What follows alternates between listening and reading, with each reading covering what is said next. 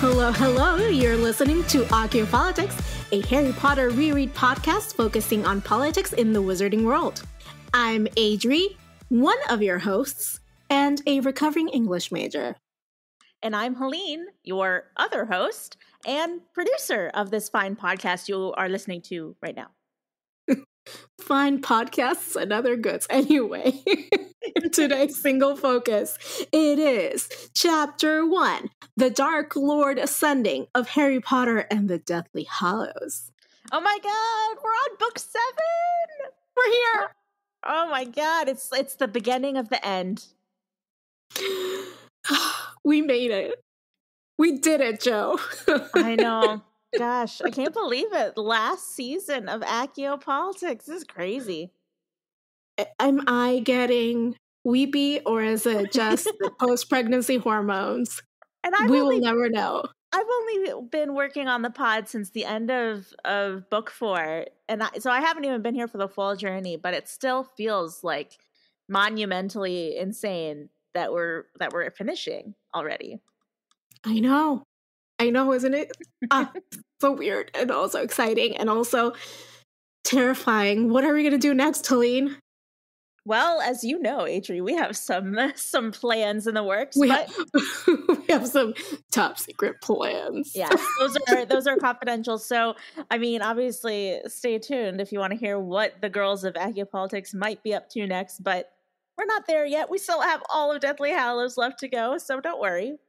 Just, a whole bunch of chapters from Deathly Hallows. Yes, but before we get into all that stuff, how have you been, Adri? I hear that you birthed a human in our hiatus that we took. Yes, I got rid of a belly and ended up with a human. What? That was in that belly, apparently. That's like the weirdest description of childbirth I've ever heard. Well, I mean, TMI, but whatever. This podcast is TMI. I had to have an emergency C-section, so I didn't have to actually birth the human. The human was cut out of me. That's not TMI. I was going to say starting out TMI with the very beginning of book 7, but that doesn't seem too TMI. I was carved out like a turkey. I mean, I think that's pretty normal, I think, for people who are giving, but it doesn't seem fun. I'm glad that you and the baby are both healthy. Yeah, no, it was a very scary situation, all jokes aside. That was not the plan that we went into. I was supposed to be induced on April Fool's Day, as listeners may remember. And while I was induced on April 1st, nothing happened on April 1st other than contractions, pain, whatever. Wah, wah, wah, wah. And then April 2nd, they broke my water. So the induction was pills, and then that didn't work. And then they broke my water on April 2nd. And then 12 hours passed, and then I got a fever, high blood pressure. It was touch and go there for a second. It was very scary for everyone involved. The nurses were very scared for my health. So happy to be here, happy to be alive, happy that Miss Olivia Penelope is fine. Yeah, but she was born with a fever, so I had to be in the hospital for a little bit longer than we planned for. So typical US fashion, I spent the entire hospital stay worrying about this bill is going to be huge. How are we going to afford this? Oh my God. Hashtag America. Am I right? Yeah. Hashtag this is America. God. Man, well. I mean, it's like, oh, I almost died, but also, how will I afford living? How can I afford to live after I almost died? Yeah. That's just so very American. But I mean, I'm very glad that you are alive and healthy, and I'm very glad that my little podcast niece Olivia is alive and healthy, and I love all the pictures that you send me all the time. She's so cute. Yeah, I am now that person. I am so annoying, and it's okay.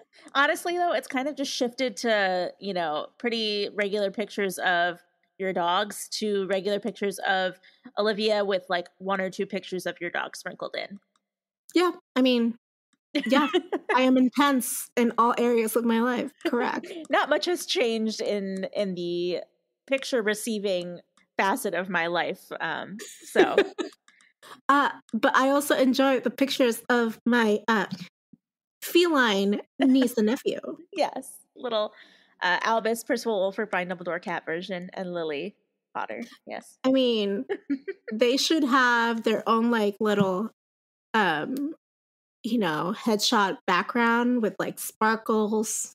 Yes, we talked about getting a cat photographer for them, didn't we? Yes, we did. Yes, we did.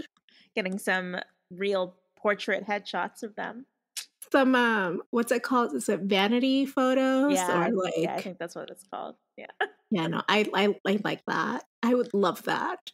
Yeah. Well, while you went and like created life on your break, I didn't do much. Life. Yeah. I didn't do much. I worked, I relaxed, I went on vacation. I took my first actual vacation in like over a year. It was wonderful. 10 full days with no work, and I was on a beach, and it was great. It looked wonderful. Yeah, it was a great time.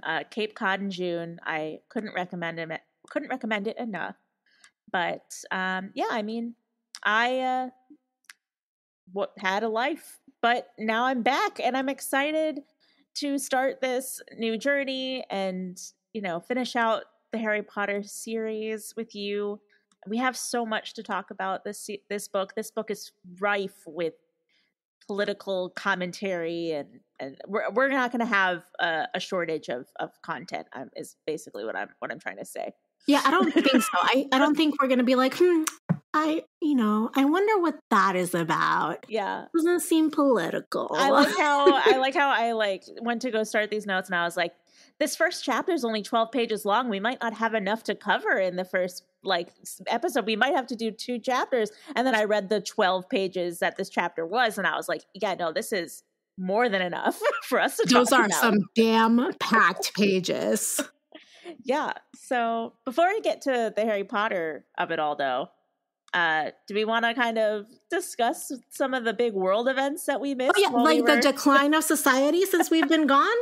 Yeah, I mean... the further decline of society since we've been gone. Yeah, I mean, of course, we go on hiatus for the podcast. No Potter Watch in sight for many a moon.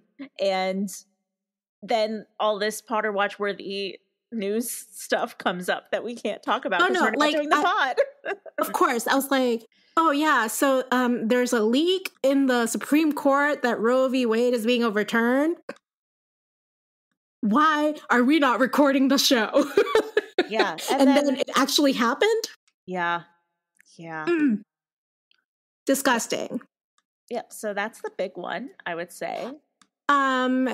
I would like to add that I have been reading a lot of women's stories, and people with uteruses stories, about them not receiving or not being able to access life-saving medication that is not even related to reproductive care, like Crohn's disease. Yeah. Wow. So one of the medicines for Crohn's disease is an I don't know how to say this, but so I'm going to say a phrase instead of the word. Okay, let me start again. Okay, so one of the one of the medications for Crohn's disease and other related conditions produces abortions, even though that is not the main purpose of the medication. Okay, so it's like a side effect. Okay. Yes. So because it is a possibility when taking that medication and you're pregnant that you will have an abortion and lose the fetus or whatever, it's no viability of life. Even though doctors are prescribing this medication to patients for Crohn's disease and other conditions, pharmacies are are choosing not to fill those prescriptions in certain states and across the U.S. And that is something that rheumatologists are looking into, because their patients are being denied life-saving care because the purpose of like the overturning of Roe v. Wade is to put women at the point where it's like your only job is to be carriers of children, right? So it doesn't matter your status, doesn't matter like what you're doing or not doing, whether you want children or not, we're just going to deny this life-saving medication. Yeah. So not that should be the only reason why we should be outraged. I think that we should be outraged because access to reproductive health care, because abortion is reproductive health care, we should be enraged and outraged by that, because I for one, am so pro-choice for any fucking reason. Because the only thing about like abortion is a solution for people who don't want to be pregnant. Full stop. If you don't want to be pregnant, you should be able to access this life-saving procedure. Because let me tell you, I wanted to be pregnant. I wanted this baby so much, and pregnancy was so hard on me. Yeah, you shouldn't have to justify why you don't want to be pregnant ever. Yeah, no, full stop. That's it. It's your body. It shouldn't be stipulations of, oh, well, she can choose not to be pregnant in these specific situations, because that's still limiting someone's right to their own body and their own futures, really. I, for one, I'm sure I've spoken about this on the podcast before, but I do not want to be a mother, never have wanted to be a mother. I don't want children.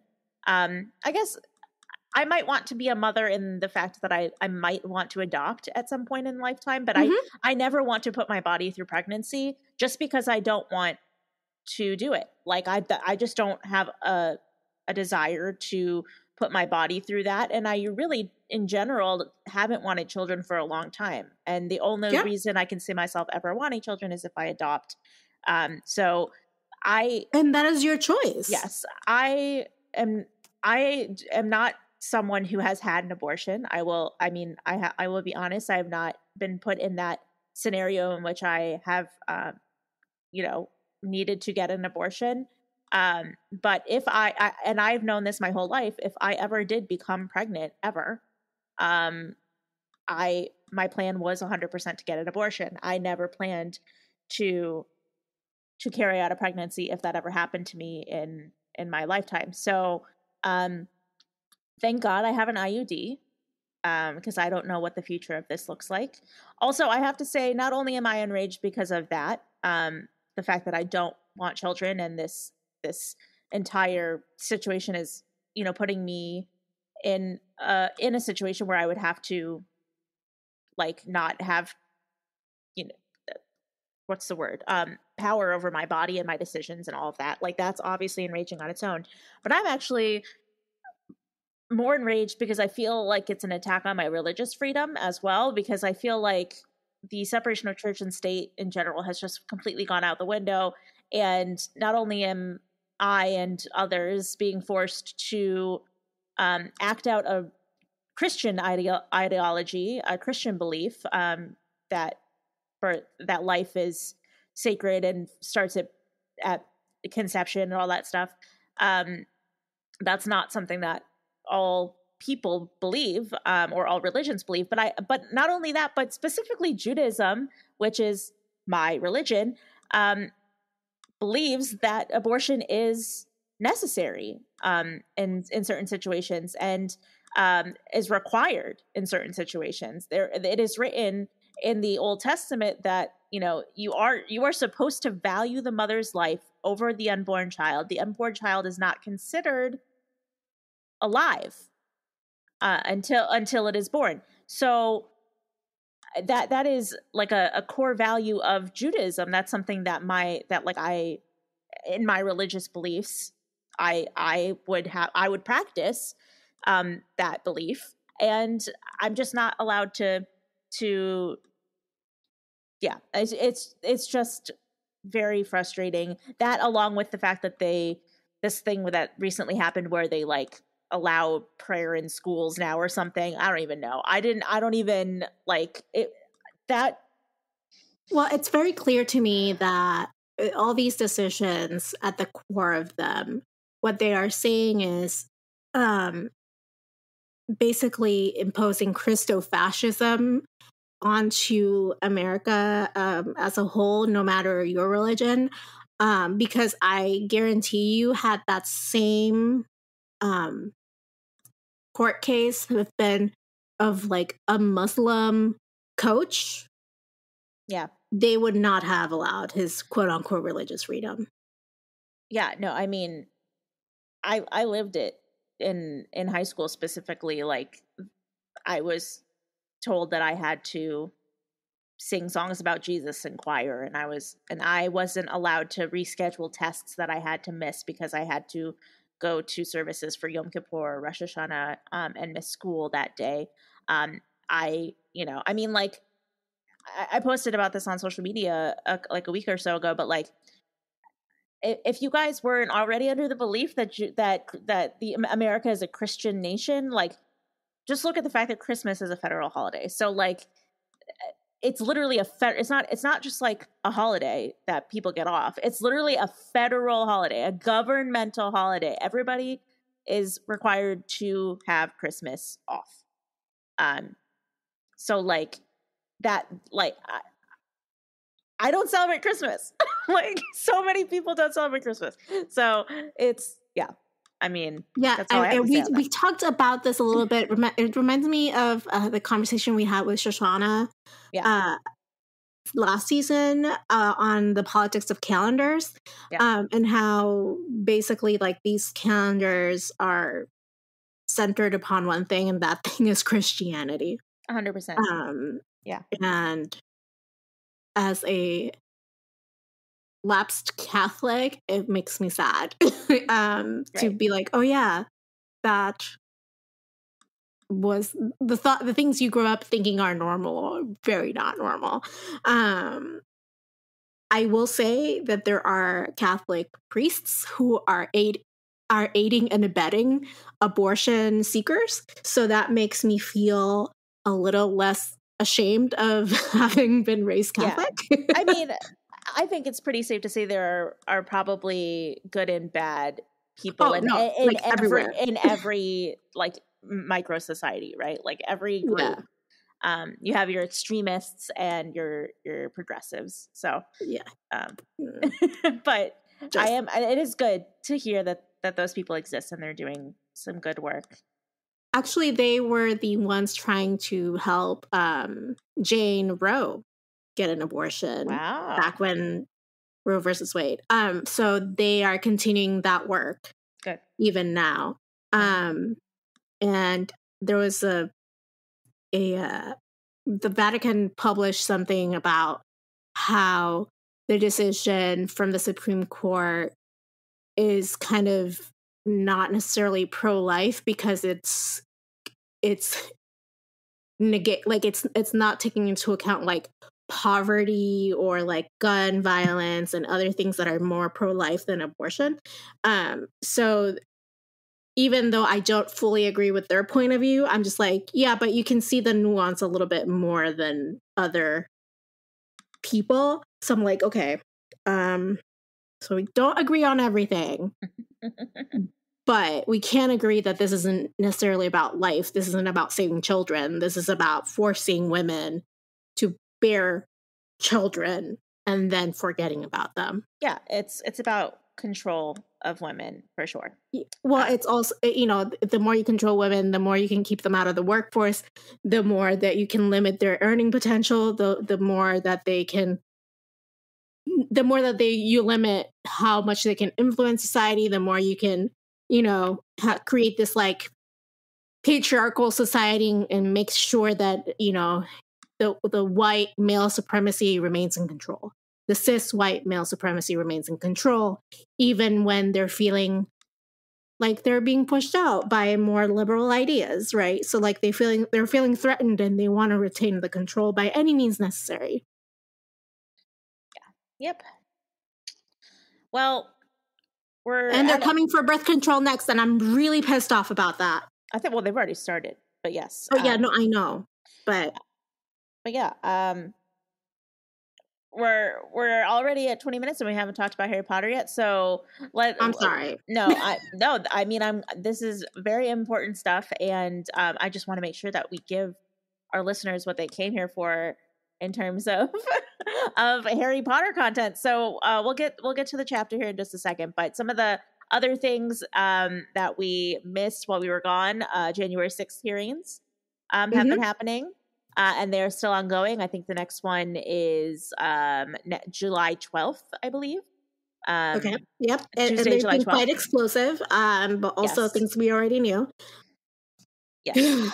So that has been very, very interesting, and I've been trying to watch those live whenever I can.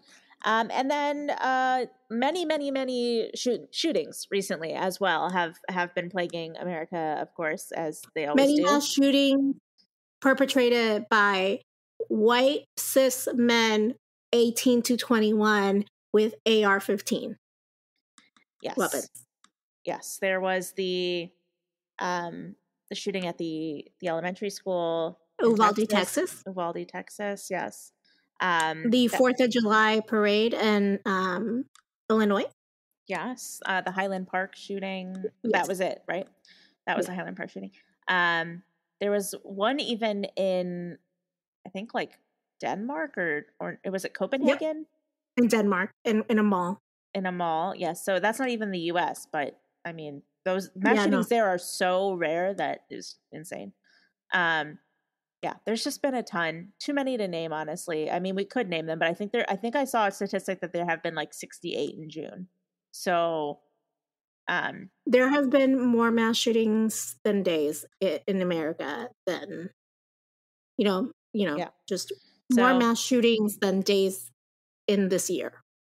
So yeah, even though Accio Politics was on a break, giving our host some time to life and baby and parents, the world was not on a break, and America certainly was not on a break, and lots of crap happened. So yeah, I was on a break with America, like Ross and Rachel. Yeah, we were on a break. Yes. Like, why? Yes, I'm on a break with America as well. 4th of July, which was this last weekend, as of recording date, I boycotted the patriotism and did not want to go see fireworks. I was like, I do not feel like celebrating America's birthday today. America does not deserve a birthday for acting out. No.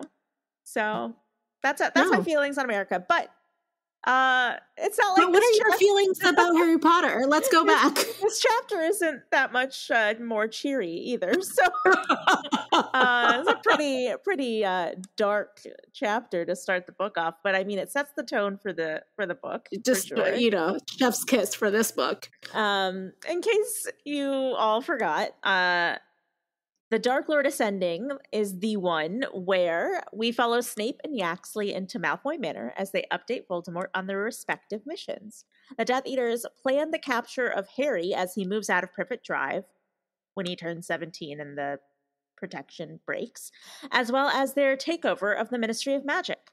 All the while, Charity Burbage, the Hogwarts Muggle Studies professor, is hanging above the table throughout this entire thing, and she is only to be murdered by Voldemort and ultimately fed to Nagini at the end of the chapter.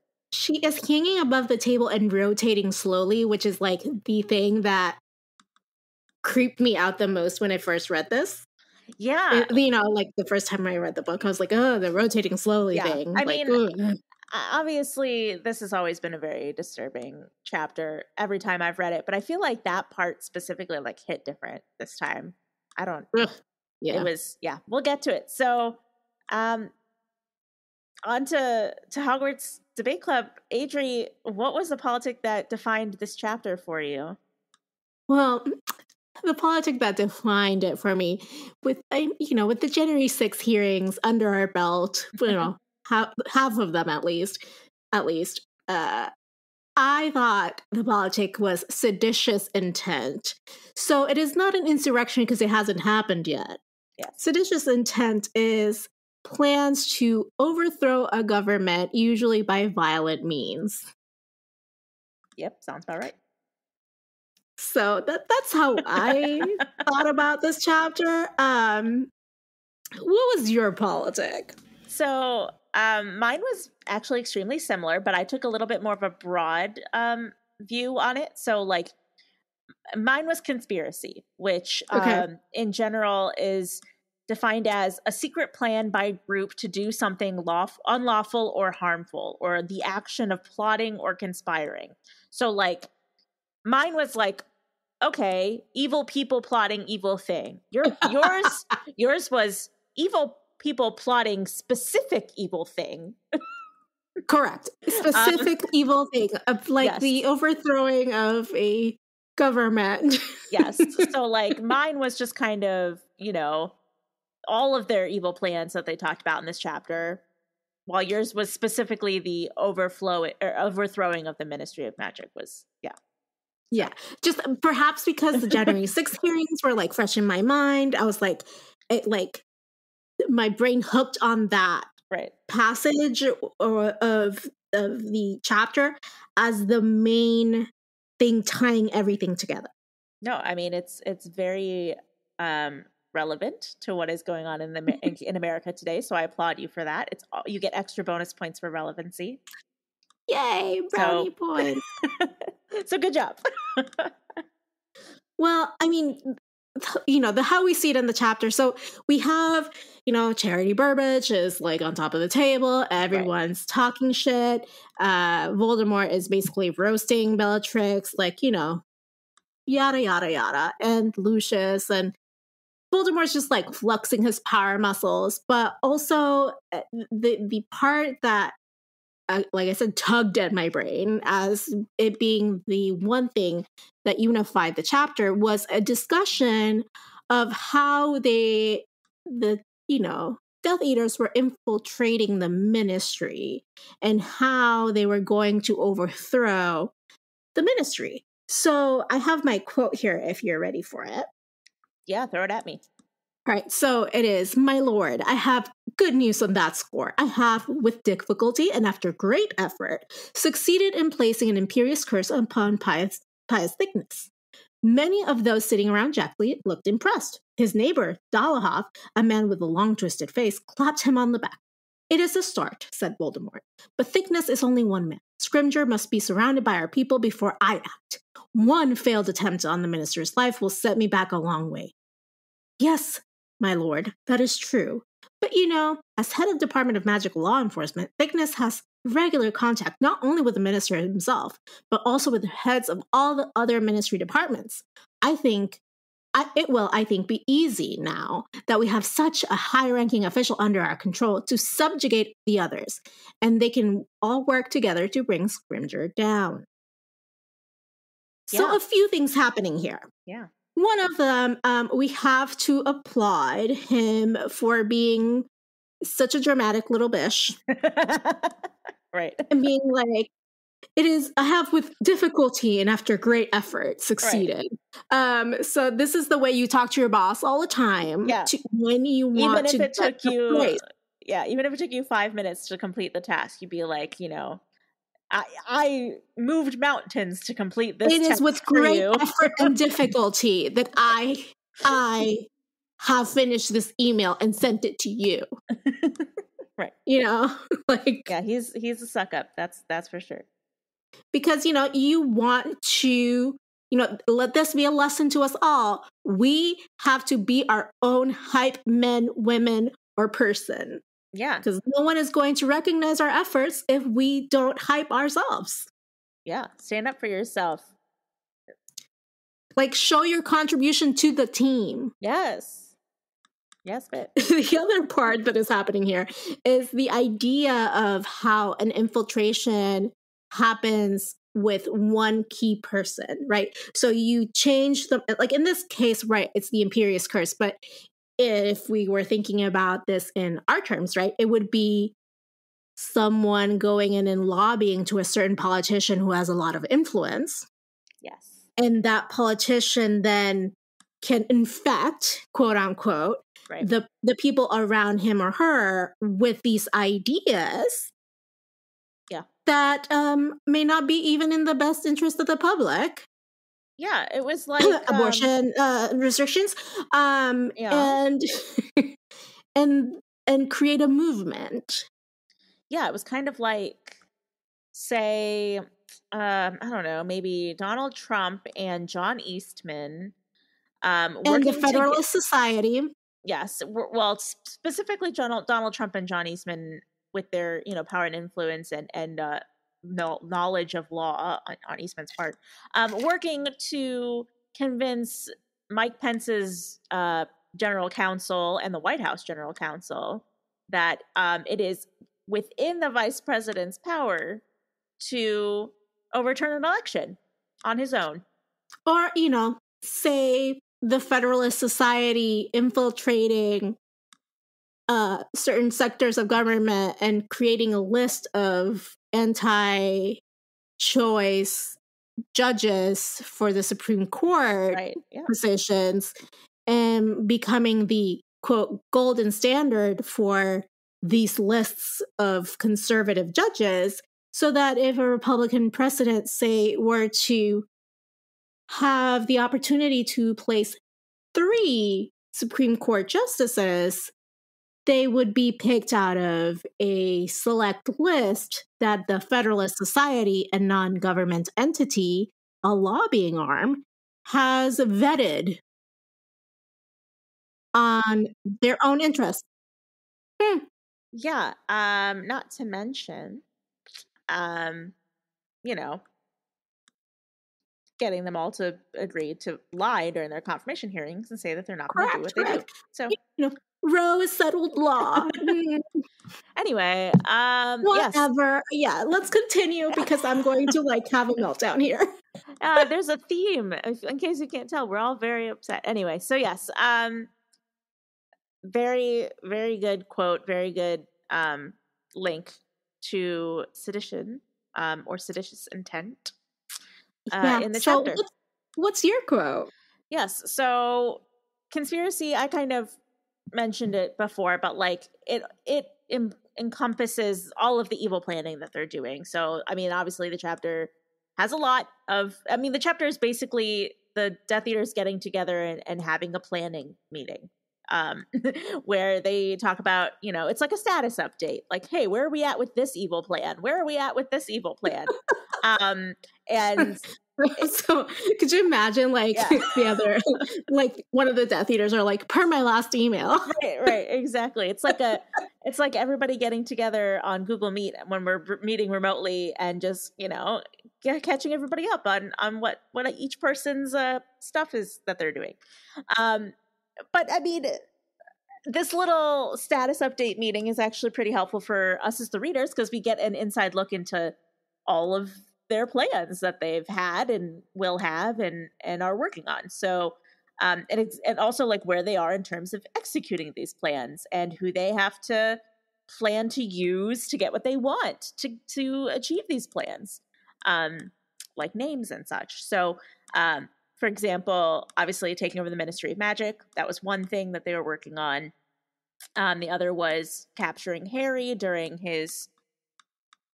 Sorry, my cats are about to fight. Get down! Get down!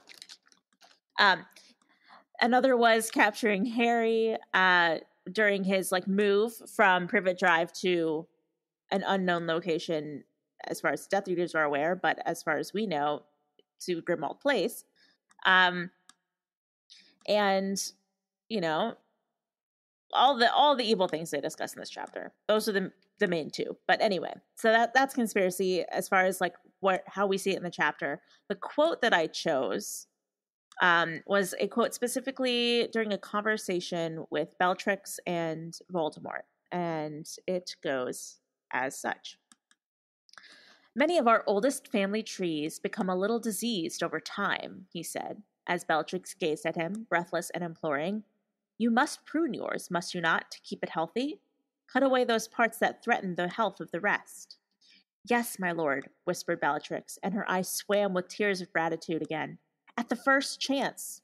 You shall have it, said Voldemort, and in your family, and so in the world, we shall cut away the canker that infects us, until only those of true blood remain.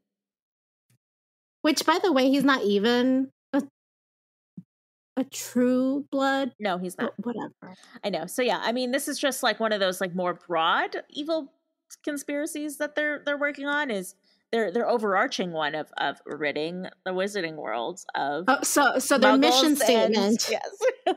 So their mission statement is, we shall, it's like Voldemort and Death Eaters, cutting away the canker that infects us all, until only those of us of the true blood remain. It's a little bit of a mouthful, but that's what they went with. Yes, exactly. So, I mean, in this specific instance, the quote, they were specifically talking about Andromeda Tonks. Yes. And in turn, Nymphadora, who married Lupin right before this. And, the fact that there are people who are related to these purebloods that are purebloods themselves, but, what are they, like, what, ruin the family name? I don't know. There's a better term for that. But yeah, besmirching the family name. Exactly. So we gotta prune that family tree. Ugh. Just the word canker there. Just I know. Ugh. I know, right? Gross. Well, speaking of cankers, Voldemort to me was like the character where I was like, I saw like the politics of seditious intent. Like it's all his like master brainchild, and he's like the little puppeteer with all the little puppets. So what about you? Yeah, I mean, we picked the same one. Mine was also Voldemort. He's the mastermind behind all of the plans that we talked about. And even though he's not technically the one executing those plans himself, most of the time, he is like the puppet master, right? He's the one in charge of all of his little tiny minions, and telling them where to go and what to do, and having them do all the dirty work for him. So, yeah. Oh yeah, he's Trump, Oof. Basically. All right, so we've got a new little segment for you guys this very last season of Ocupolitics. It's more like an addition to this current segment. But yeah, yes. Well, okay, fine. Maybe we'll come up with a name for it, like a catchy name, but we don't have one right now. So we're going to be talking about each other's politics and how we kind of see those politics in the series as a whole. We thought, it's the last book. We might as well just do a retrospective while we're at it, if we can. Yeah, and all the other times we've never really gotten to dig into each other's politics. It's always kind of been like we focus on our own, and it's going to be fun to kind of like, do this last minute. Oh, how do I see this politic that I wasn't the one that thought of it, and how do I apply it? Yeah, no, I love it. So, if you don't mind, Helena, I'll go first because yours is like so easy to tie to the entire series. Okay, so if I'm thinking of conspiracy, like a secret plan by a group to do something unlawful or harmful, literally the entire plot of the series is Voldemort conspires, or like a follower of Voldemort conspires, and there's a plan in the background, and Harry just so happens to like be the center of this plan and has to somehow get out of it or save the day. Yeah, I mean, that's very accurate. Also, I kind of thought maybe like conspiracy theory was also a big thing in book 5 specifically. Yes. Also, we got Luna Lovegood as like our resident conspiracy theorists. We've got her father, this book, Albino. So we've got a lot going on conspiracy, but conspiracy theories, specifically Harry is a big conspiracy theorist himself. Yes. Everyone's always like, Harry, no, you're overthinking it. And he's like all of book 6. That's my Draco. Signature move. Like his his entire manhunt of Draco in the last book, for sure. Yeah, no, so I'm like, overthinking is my special power. Also Expelliarmus, you know? Right, yes, exactly. Right. So that's how I see conspiracy. Ta-da! Amazing. Great. I just like, this is not the case for this specific episode, but I can see how like we could like fuck each other over by picking really ridiculously hard or like super specific politics.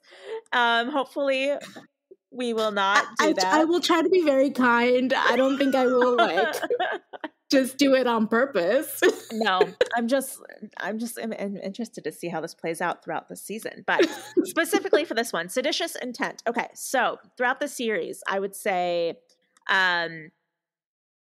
the first thing that comes to mind is definitely Fudge. And Malfoy's, Lucius Malfoy specifically, like attempting to kind of like get in Fudge's like good circle and trying to persuade him to believe basically being a lobbyist. Yeah, exactly. Like persuading Fudge to believe that Voldemort's not back and allowing Voldemort to like get away with all this stuff because he is like, you know, kind of turning his eye away because he's got people like Malfoy, you know, trying to take over the government in like that one very subtle way up until more recently when they're actually trying to literally take over the government. Before they were just trying to take over the government like low key, you know what I'm talking about? Yeah, just like like slight infiltration, not overtaking completely. Yeah, like take over as in like influence the decisions of all the people in charge, not literally replace all the people in charge. You know what I mean? Correct. Yeah. And then another one I think would probably be Umbridge in Order of the Phoenix. Because although and we talked about this a bit off mic just now, but like Hogwarts isn't technically a government, but it's like a system that's in place.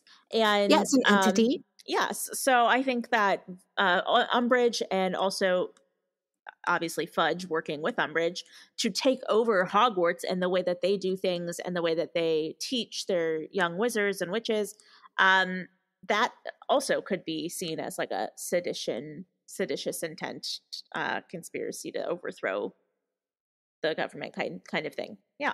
And you mentioned Malfoy, and what also Malfoy, you know, Lucius Locks Malfoy, he is also on the board of the Hogwarts trustees, I believe is what it's called. Yeah. And he's trying to also overthrow Dumbledore, like not so secretly in the background of many a book. So that also ties into that.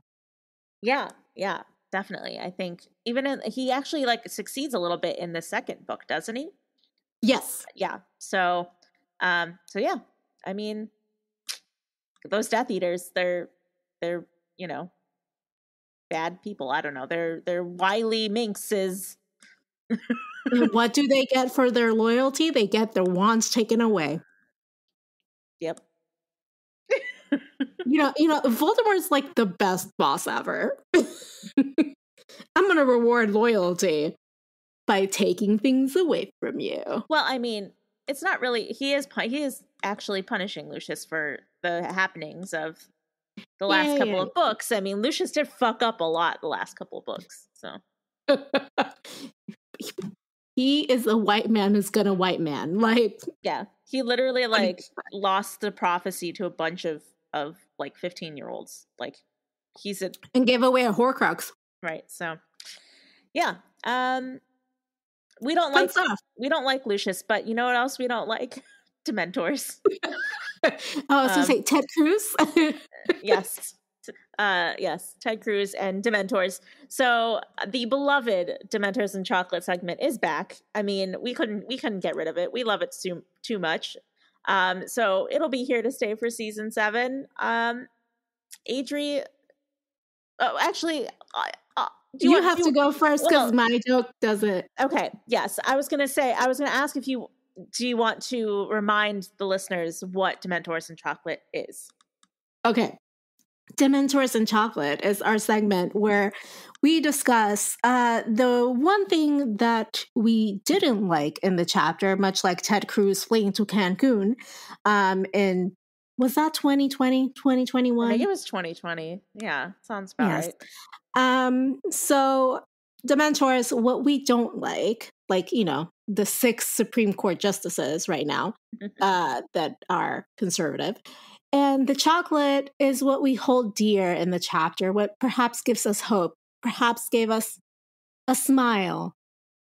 Or, in this case, in this chapter, didn't suck so much. Yeah, sucked less than the rest of the chapter, for sure. Correct. Right, so we'll start with Dementors. I'll go first.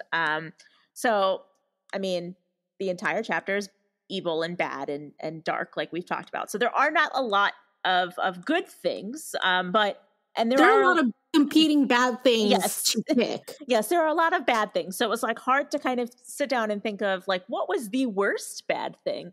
But I did decide to go with the murder of Charity Burbage, someone whose only crime was taking her skills and her knowledge and using that to educate young witches and wizards about something that they might not have been exposed to in their own lives if they didn't grow up around muggles or aren't exposed to like how muggles live or weren't birthed by muggles or anything like that. And then also just they mentioned in the chapter that she also like wrote, I think it was like an editorial in the Daily Prophet. She wrote an op-ed. So she was targeted by these people because she wrote an op-ed. In the Daily Prophet, yes. Yes.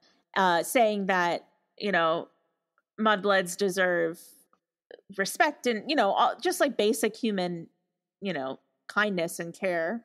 Basically, mudbloods and muggles are good people and they don't deserve to be.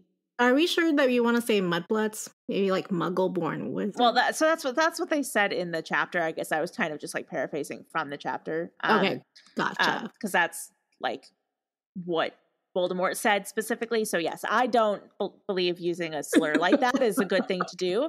But yes, Muggle-borns and Muggles and in general are good people and deserve respect. And that's what she used her voice to say and to stand up for that equality that she believed in. And because of it, she was murdered quite savagely, quite awfully. And then, of course, the chapter ends on the just terrifying note of like, Nagini, time for dinner, how are we going to get rid of her body? Oh, the snake will eat her. It's just horrifying.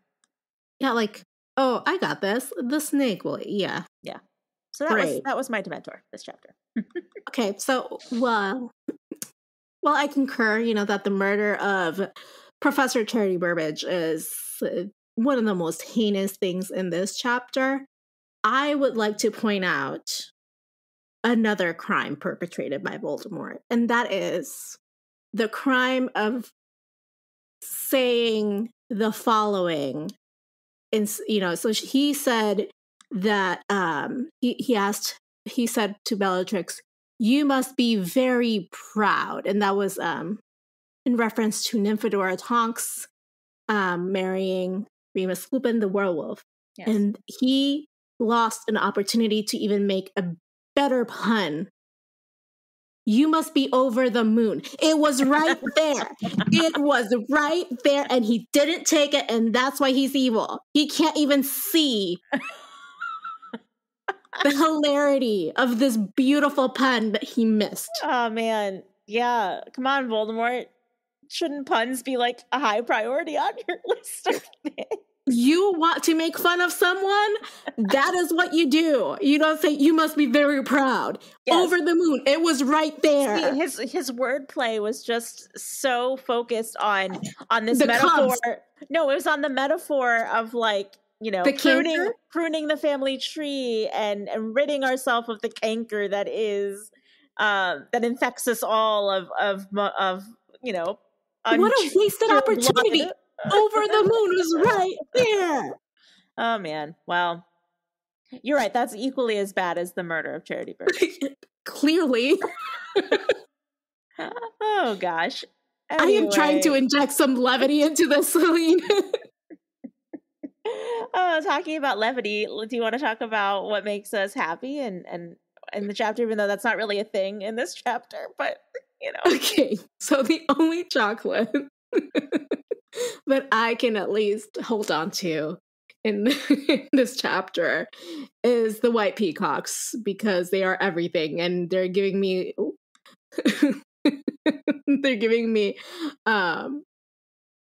Vanderpump vibes. Okay. Lisa Vanderpump vibes. Like, she has white swans in her mansion. Lisa Vanderpump is of course, a Real Housewife of Beverly Hills, former Real Housewife of Beverly Hills, and she's got like this huge like property in Beverly Hills that has animals, and one of her main animal is her swans. You know, so the white peacocks are giving me swans. So actually, you know what it reminds me of? Not Vanderpump, but recently for work, we worked on a special for Martha Stewart. She did a great, she's like the Great American Tag Sale on ABC. She did this like huge yard sale at her estate, basically. And so it was like a 1 hour special where it covers her preparing and executing this yard sale at her estate. And she has white peacocks at her estate. And that was like a big thing. In the special, they showed her like just like talking to her peacocks and like calling them and like cawing at them and stuff. Like, she's obsessed with her peacocks. It's hilarious. So I watched it and I was like, okay, this is giving off super, super intense Malfoy Manor vibes. So now you know something. Go to prison, you know, like. Right, exactly. So now you know something that you might not have known about Martha Stewart, that she has white peacocks at her estate that she talks to regularly. I mean, so for my for Mother's Day, Seth got me a bottle of Vanderpump Rosé, mostly because we joke a lot about Vanderpump and like going to one of her restaurants, which is by all accounts a terrible restaurant. You just go there to like look at like celebrity, like Bravo celebrities, not even celebrities, right. Bravo celebrities. And her one of her restaurants is called Sir, and it stands for Sexy Unique Restaurant. I kid you not. And so he got me Vanderpump Rosé for Mother's Day, and apparently it was like a $40 bottle of rosé, which like I would never spend that much money on a bottle of rosé. It was like 40 or 50. I don't know. It was like expensive.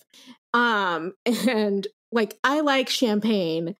I would pay that for champagne, not rosé. Anyway, and he was like, could you believe that it is as expensive as like a bottle of mezcal? And I was like, of course. Like, those swans are not going to feed themselves. Oh my gosh. She has mini horses too. Wow. Well, that is a really great chocolate. What about yours? Yeah, mine's not as like funny, I guess. But so like I said, it was pretty hard to find any moments of quote unquote joy in this one. So I will at least say that I did enjoy hearing Voldemort admit that the only reason that Harry is still alive is because of his own mistakes. It was great when he said like, oh yeah, I fucked up. Like, you don't get to hear Voldemort. The petty bitch in me was like, yeah, that's right. You underestimated, you know, Harry. Yeah. So I didn't like that he said it was because like Harry was alive because Harry was lucky. I don't completely subscribe to that either. He kind of turned it more at the end into like, oh, it's not that like I'm bad at my job. It's just that the odds were stacked against me or whatever. Like, no, come on. But anyway, the quote that I have for this is, I shall attend to the boy in person. There have been many mistakes where Harry Potter is concerned. Some of them have been my own. That Potter lives is due more to my errors than to his triumphs. And I'm like, yeah, you also fucked up. Also, that's really interesting use of the passive voice. If you notice, like, instead of saying like, I have made many mistakes where Harry Potter is concerned, it says there have been many mistakes, which is, again, lack of ownership. That's use of the passive voice, which as a technical writer, I'm like, oh, I hate passive voice. And then he goes like, some of them have been my own. Like, some of them I have made. Like, instead of saying like, I have made some mistakes where Harry Potter is concerned, which would be taking ownership of his actions more. Right. The use of the passive voice is distancing himself from those mistakes and then trying to like, but also link it, but not really. He's admitting to mistakes in the most Voldemort way possible, basically. So yeah, and in the most like mediocre white man way possible. Right. All right. Okay, so another thing that we are continuing is our question of the week, where we ask our listeners a question related to the chapter we just discussed. And this week, we want to know if you, dear listener, were Voldemort. So you have to think really hard on this one, because I hope we are not like, oh, sure, I can easily be Voldemort in my head. Yeah, I was just about to say, put yourself in Voldemort's shoes, but then I was like, wait, does Voldemort wear shoes? Because I feel like we never see him wearing shoes. I'm pretty sure he's like barefoot. Yeah, put yourself in Voldemort's slimy snake-like skin and answer this question from his perspective. So imagine you have no nose, and we go from there. Okay. If you were Voldemort, would you trust Snape over other Death Eaters? And why or why not? Yes. I mean, think about it. We've got Bellatrix Lestrange. Like, she's like Death Eater, like hype woman, like has pom-poms basically saying like, yay, Dark Lord, everywhere. And she's like the like subservient. Why would you trust Snape over her or not? Yeah, I mean, it's Snape obviously is the one at highest risk of being a double agent, and as we now know, having read all the, book 7, we know that Snape is indeed a double agent and is working on the side of good of Dumbledore, and is not on Voldemort's side. But Voldemort doesn't know that, so like. Of all the people to trust, he chooses the one that poses the most risk of him to trust. Why? Yeah. You got to ask yourself why. So. Whew. All right. We've made it, Helene. Yeah. We've made it to the end of our first episode back on our last season. Oh my gosh, it is truly the beginning of the end. Couldn't have said it better. Speaking of the beginning of the end, while we were on break, I'm sure you watched a ton of media that you want to share with us. Could you give us a rundown? Yes. Okay. So I obviously watched a lot of things, and a lot of them I thoroughly enjoyed. So I'm just going to name a few, and then I'll end it with 2 that I'm currently enjoying. Okay. But so first, F-Boy Island on HBO Max. Amazing. Very enjoyable. It is, if you like The Bachelorette, it's very similar to that. Yes. I have partaken in F-Boy Island. Yes. So for those listeners who haven't, it's a very, it's a reality TV show, dating show. It's great. Just go, like look up the premise. It sounds ridiculous, but honestly, it's very entertaining. Okay. Then the next one is First Kill on Netflix. That is basically if Buffy the Vampire Slayer were a lesbian and Black. So it's about a monster hunter, aka a slayer, vampire slayer, and a vampire who fall in love, and they're both ladies. And that is mainly why I watched it. Honestly, I didn't completely fall in love with it this first season. All 8 episodes are on Netflix right now for the first season. But I didn't hate it. I do think that it has a lot of potential. I think that the angle that they're taking is really interesting. I really do. I want to see where it goes, but I do think it suffers a lot from like first season syndrome kind of, and like it's trying to do a lot. So also the CGI isn't great, but that's because I feel like you don't get a budget wise. Yeah, you don't get a big budget until you prove that you're a profitable show. So anyway, First Kill on Netflix. Go watch that if that sounds interesting to you. I can't remember if I had started Outlander by the time we were finishing before I don't think our hiatus, but I did start Outlander. Adri accompanied me on this journey. I am officially caught up all 6 seasons. I love it. Honestly, go historical fantasy romance. It's great. Honestly, I have to say probably Jamie is the perfect male specimen, and Scottish accents are a new weakness of mine. Okay. Yep. I can concur to both of those points. You can tell Jamie was written by a woman, 100%. I love Jamie. But I actually was talking to someone recently who read the books but hasn't seen the show, and she told me that some of the things that Jamie does in the books that are different than what he does in the show. And it has kind of encouraged me not to read the books because I think it would ruin him as a character. So if you didn't like the book, like Jamie in the books, like watch the show. He's better. I mean, just from what I've heard, he sounds like such a better character in the show. Anyway. Also, the actor is so beautiful. Oh my God. Sam Hogan. I don't know how you pronounce his last name. He's beautiful. His eyes they pierce your soul.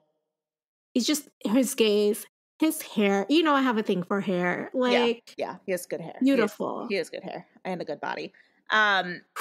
And then the next one is a beautiful gay romp. I love it. It is called Hot.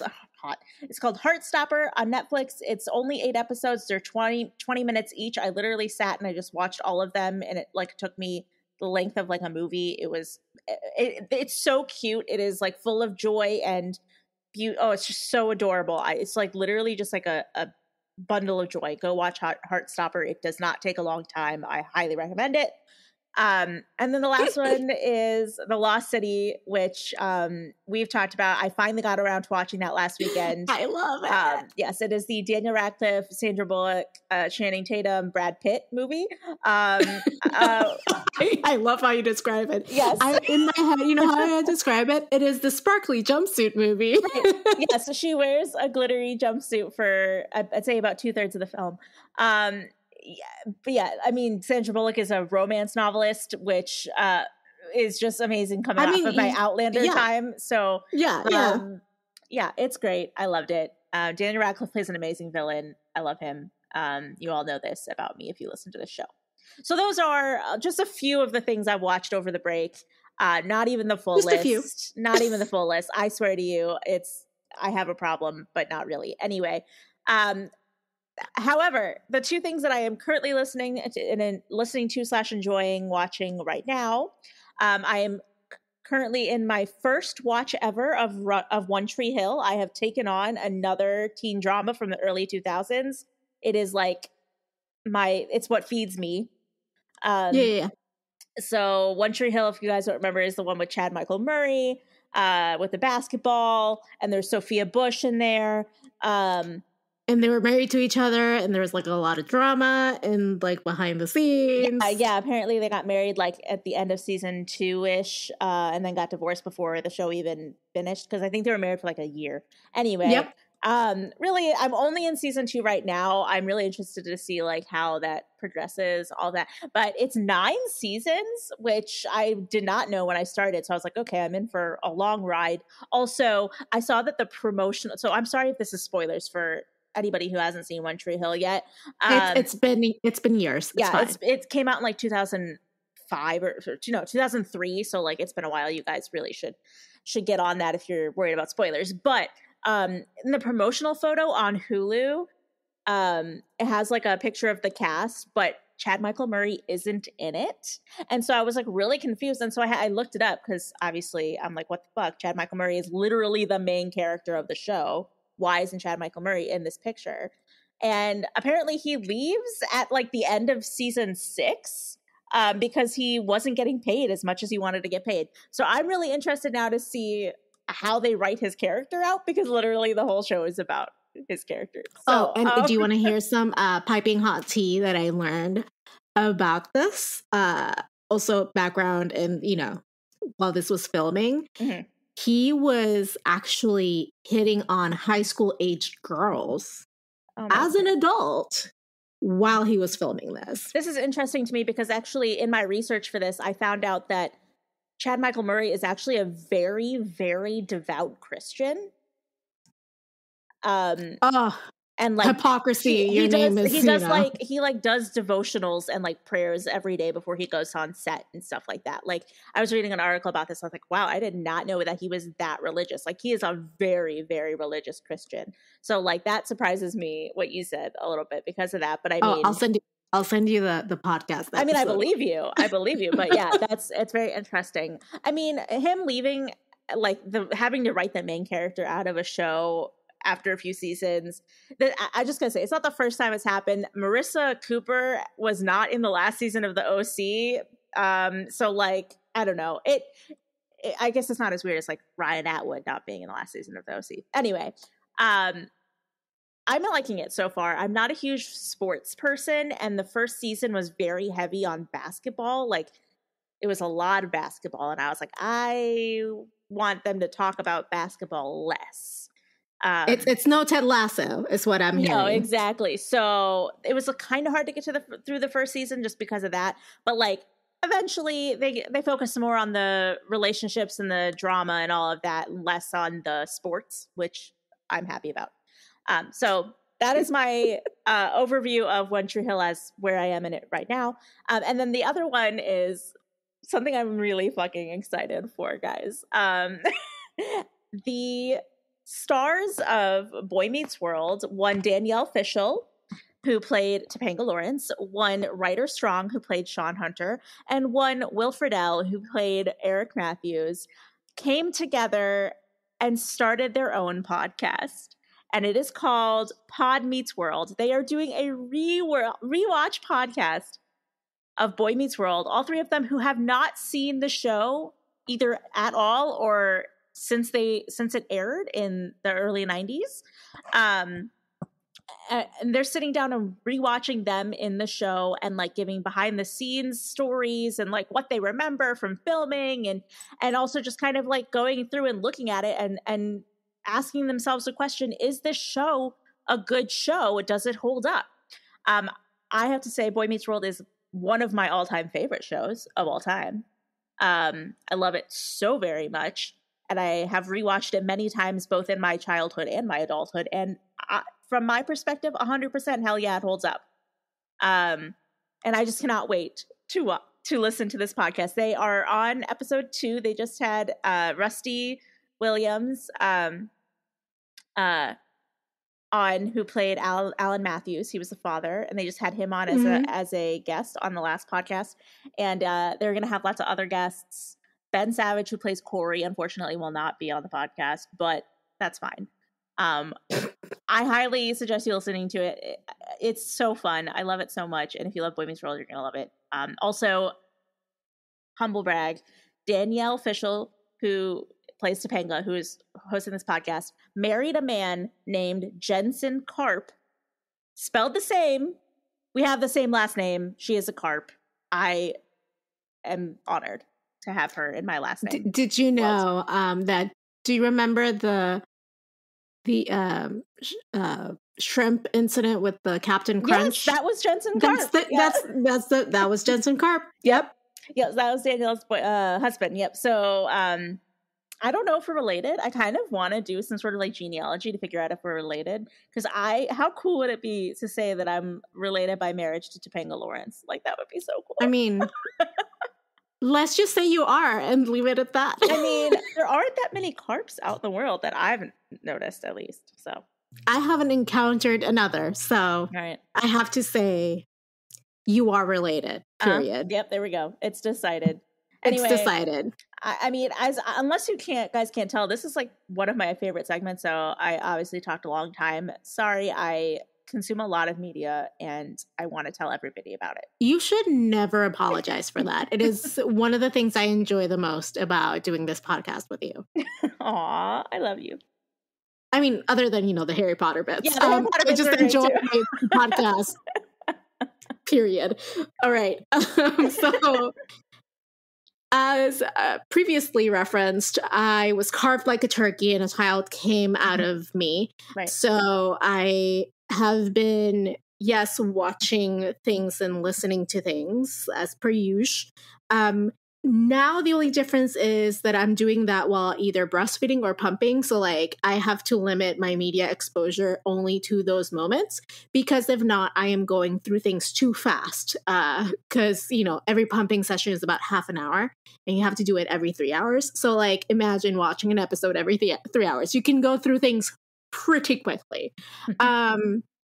So right now, I'm enjoying my favorite 3 writers under a trench coat called Dick Wolf, because I refuse to believe that it's one person because he is too prolific. Yeah. I can see that.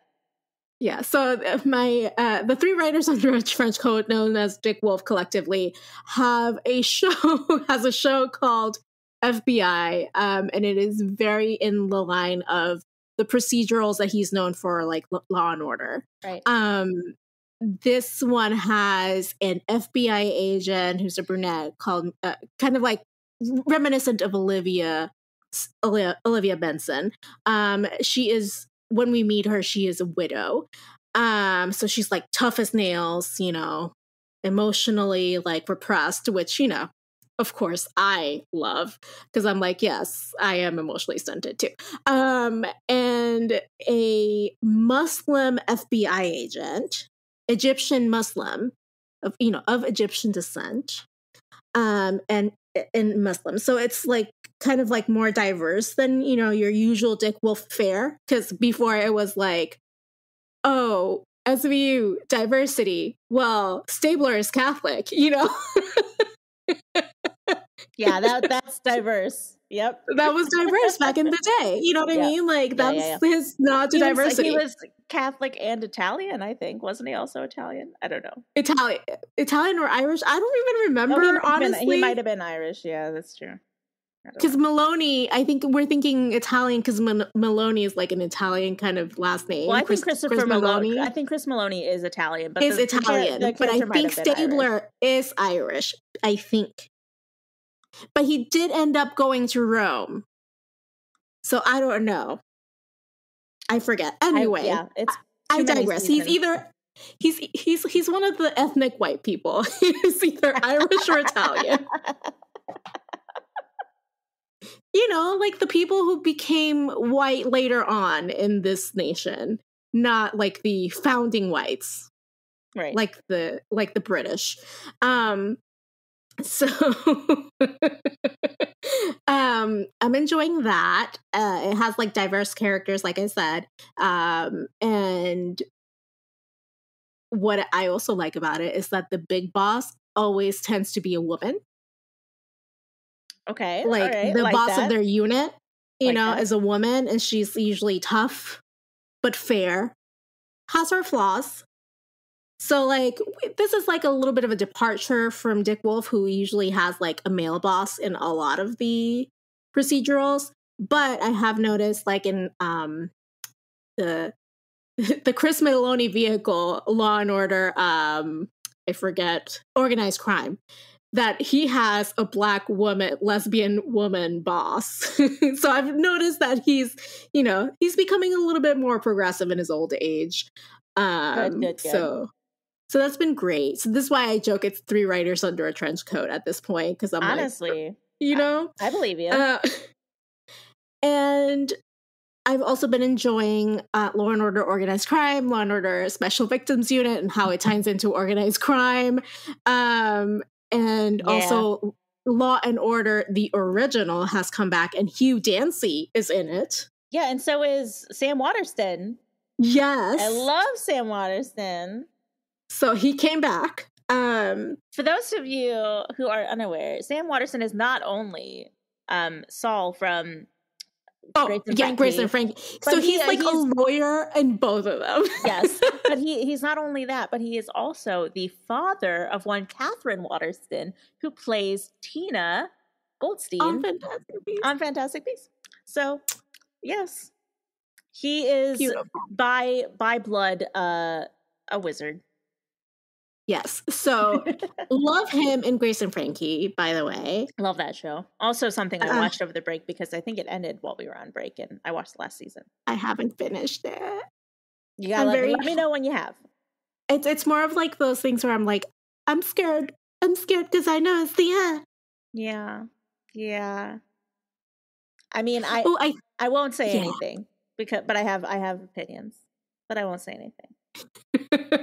Well, so I've been, again, watching that. I also got the subscription to PBS Masterpiece on Amazon Prime. Right, yes. And have been watching a lot of that.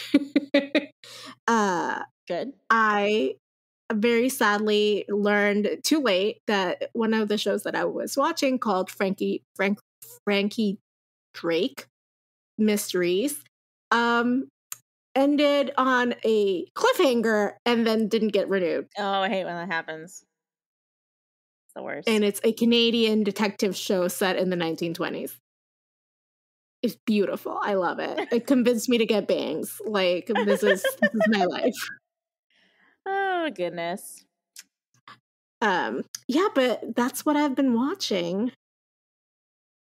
We're back at it, Adri. We did it. We're back at it. All right, so that is it for today's episode. Please join us next time as we talk about Chapter 2 of Harry Potter and the Deathly Hallows. And this one is titled In Memoriam.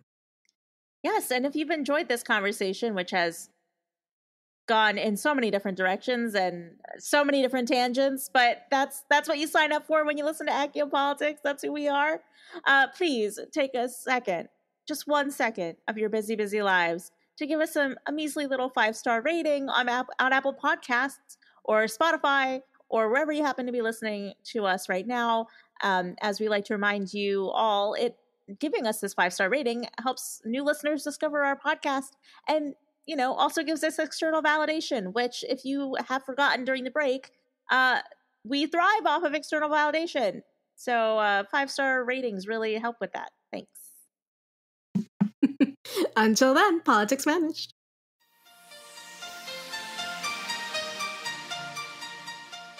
Support this show by going to patreon.com/AccioPolitics. Our patrons keep this show going. You can find us online at AccioPolitics.com, and we are at AccioPolitics on Twitter, Facebook, and Instagram. You can email us your thoughts at info@AccioPolitics.com. Leave us a voicemail at 915-996-1699. And you might just hear yourself on the podcast. Adriana Wilson is the founder and creative director of the podcast. Helene Karp is the producer and social media manager. Allison Pullman is the audio wizard and editor who makes us sound so good. Cover art and physical rewards are designed by Adriana Wilson. The views expressed by the hosts and guests are expressly their own and not representative of their employers or associates. Accio Politics is part of the MuggleNet family of podcasts.